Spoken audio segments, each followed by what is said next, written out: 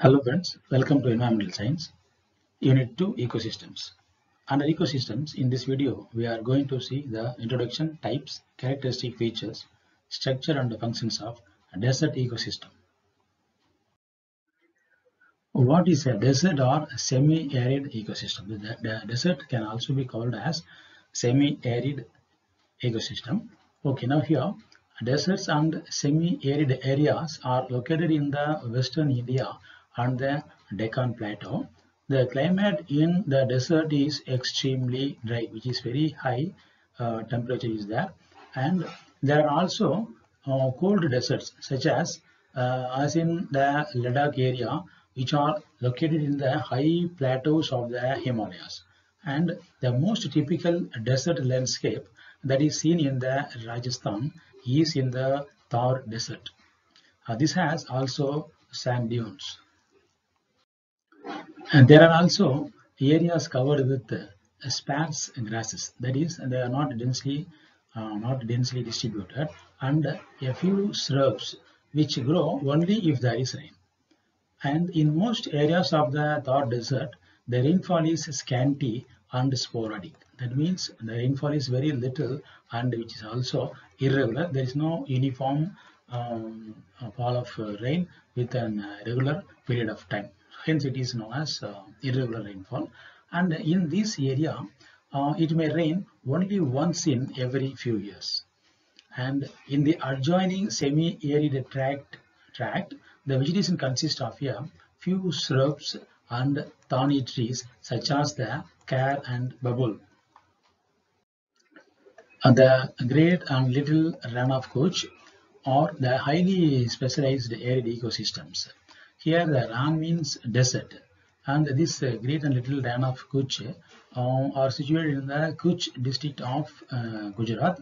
In summers, they are similar to a desert landscape. However, as these are the low-lying areas situated near the sea, they get converted into salt marshes during the monsoon period. And during the monsoon period, these areas are get covered with mud and peat. Mud and peat means peat is on the dead plant materials. So these areas are covered with salt marshes during the monsoon. And during this period, due to the availability of water, they attract an enormous number of aquatic birds such as ducks, geese, cranes, and storks, etc. And the great wren is famous as it is the only known breeding colony of the greater and lesser flamingos in our country. So there are different kinds of flamingos about which the taller one is greater and the lesser one is called as the shorter. And the little run of Kutch is the only home of the wild ass in India.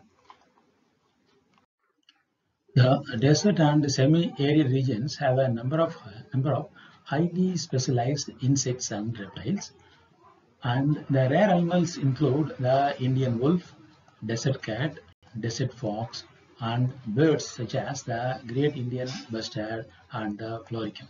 And some of the common birds include the partridges, quails, and sandgrouse. How are the desert and semi-arid regions used?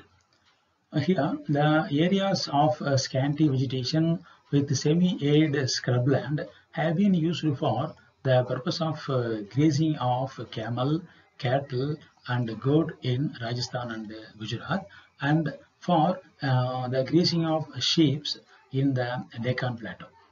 And the areas that have a little moisture, such as along the water courses, have been used for growing crops such as jowar and bajra, and the natural grasses and the local varieties of crabs, the grasses and crabs of local variety have adapted to grow at a very low moisture levels. And this can be used for the purpose of genetic engineering. So this condition can be used for genetic engineering to develop the arid land crops for the future. Now let's see what are the threats to the desert ecosystem. Here, several types of developmental strategies and activities, such as the human population growth, that have begun to affect the natural ecosystem of the desert and semi-arid land areas, and the conversion of these lands through extensive irrigation system for agricultural purpose has changed the natural characteristics of this region. The canal water that goes in this region evaporates rapidly, bringing the salts to the surface. Thus the region becomes highly unproductive as it becomes saline due to the accumulation of salt. And pulling off excessive groundwater from tube wells and bore wells lowers the water table, and thus creating an even drier environment, and thus the human activities destroy the naturalness of this unique ecosystem. And the special species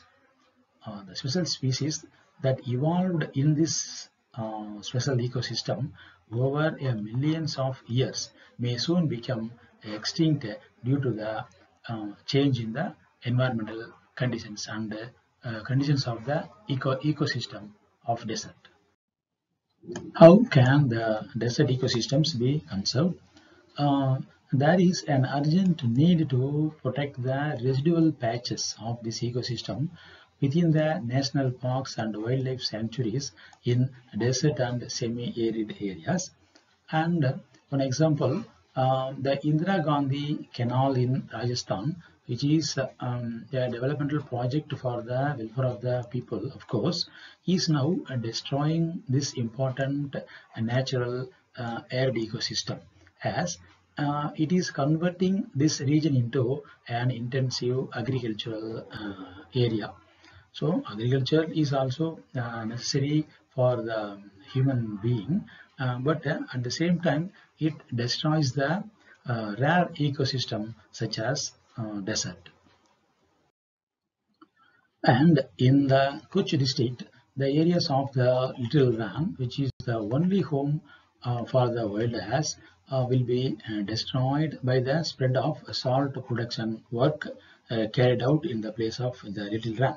So during the monsoon period, the seawater from the sea comes into the land areas of the Little Ran and accumulates, and people store the seawater in those areas for the production of salt. So after the monsoon period, the water drains and they involved in the production of salt works. So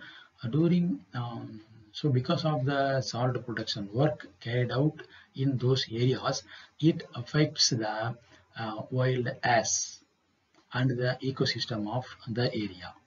And moreover, the developmental projects are also altering the desert and arid landscapes, and there is a sharp reduction in the habitat available for its specialized species. The habitat is being reduced and bringing them to the verge of extinction. So hence here we have to see an important thing, and we have to concentrate that we need to have a sustainable form of development of the desert. So far in this video under ecosystems, we have seen the introduction, types, characteristic features, structure and functions of desert ecosystems. Thank you.